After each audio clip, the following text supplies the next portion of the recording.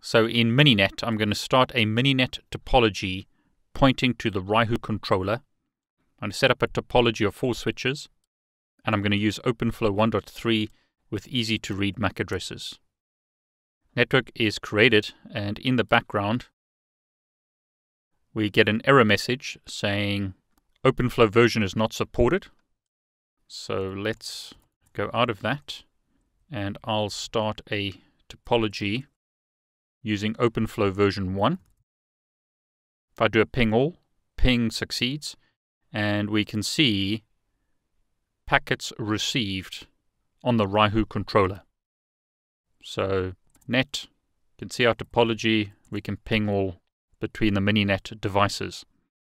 So we've successfully configured Mininet to talk to the RYU controller. You can see ports are now deleted.